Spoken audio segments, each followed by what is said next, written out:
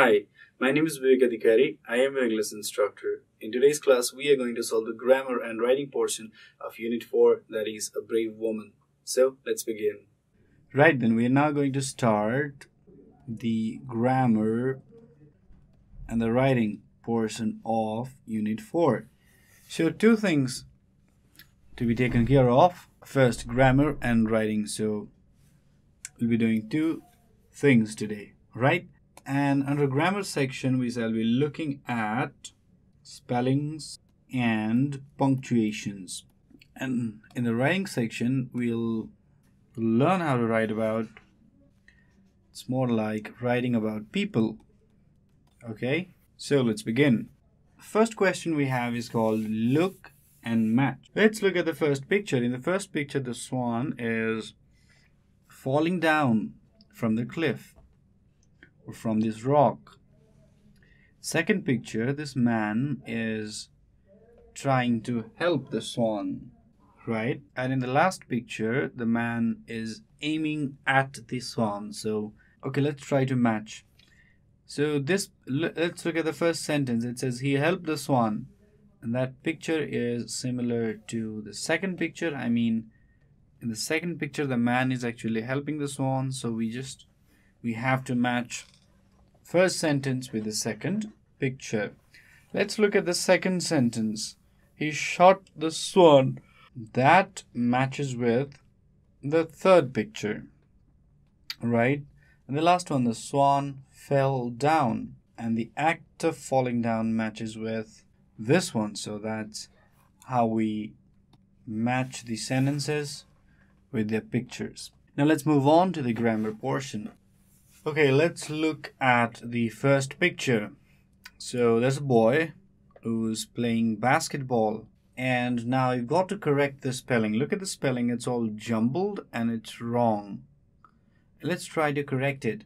So how do we spell basketball? It begins with B, then we have A, S, K, E, T for basket.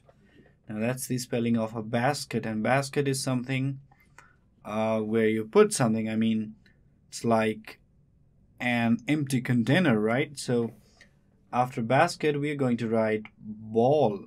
So yeah, that's the spelling, basketball. Look at the second picture. The girl is playing badminton.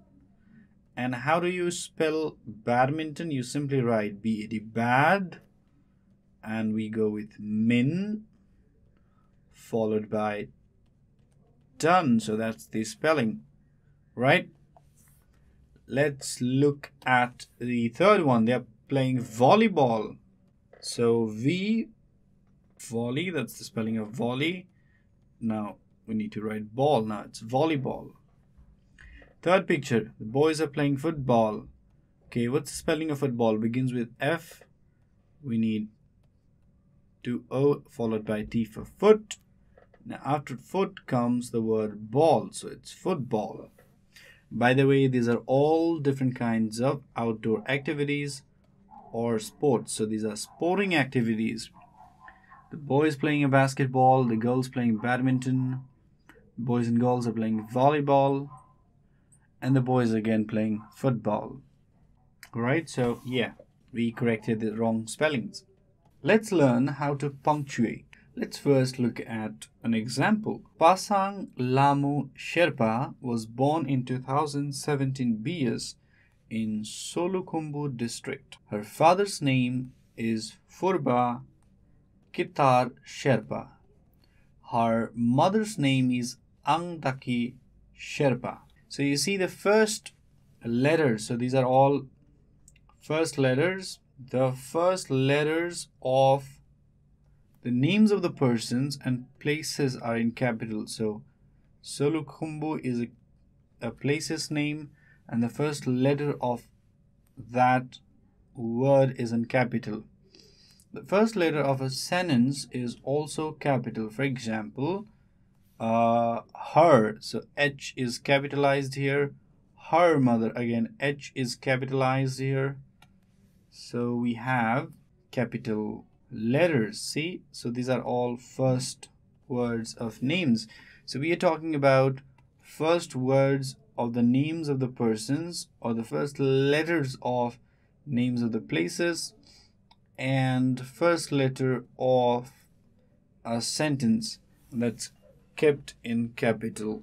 Also, you should know when to use full stop, apostrophe, and capital letters. Okay, when do we generally use full stops, or the Americans call it period? So when do we normally use period? We normally use period at the end of the sentence. For example, we can write, I love cats. And when the sentence is complete, we have to put the full stop. So that denotes that this sentence is now complete, and so it shows that it is complete. So full stops a period so that the sentence is in fact complete. Let me give you another example. I can say, he likes to play. And if the thought is complete, I can just put a full stop or a period here, and that shows that the sentence or the thought is complete. So that's how full stops are used. Now, apostrophe. When is an apostrophe used? An apostrophe is used when we're talking about, in a sense, we are talking about someone's. We are trying to show relation. For example, if I write, her father's name is Ram, then the apostrophe here tries to show the relationship between her and father's name. So it's her father's name is Ram.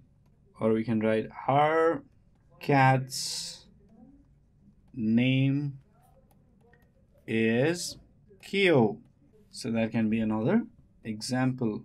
Now let's talk about capitalization.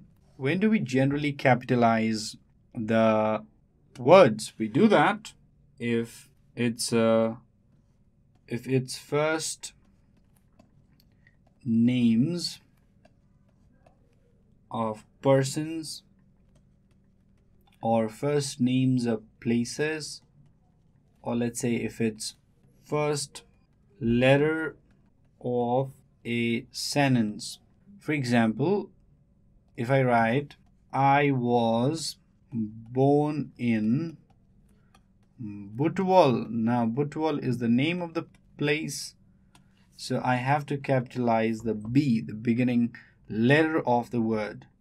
Or if I write, instead of I, if I write, Ramesh was born in Butwal, then I have to capitalize the letter R because it is the first letter of first. Instead of names, it's more like first letter, first letter of persons and places. So if I write Ramesh, I have to capitalize R because it is the first letter of the name of the person. Also, the beginning letter of a sentence is capitalized. So this is the first letter of a sentence, so it's capitalized. Now let's go back and try punctuating a paragraph that's given in the book.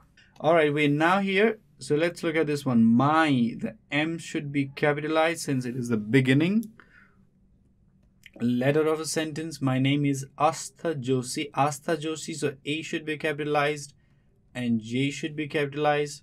There should be a full stop here. I should be capitalized because it's the beginning letter of a new sentence. I was born in Makwanpur. Again, name of the place, so capital M, full stop here, new sentence.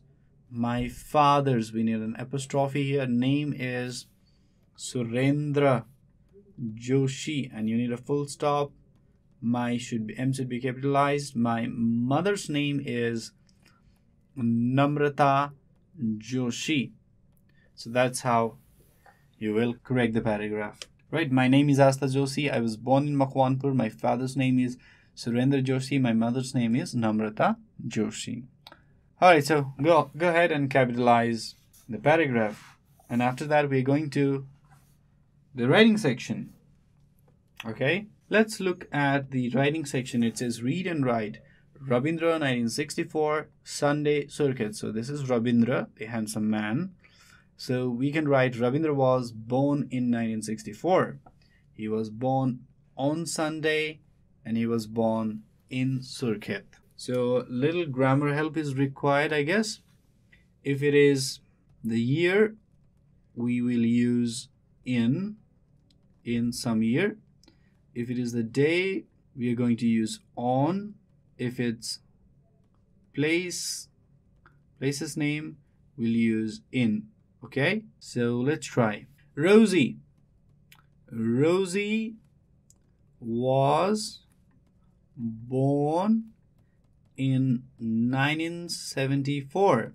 Rosie was born on Monday. Rosie was born in Pokhara.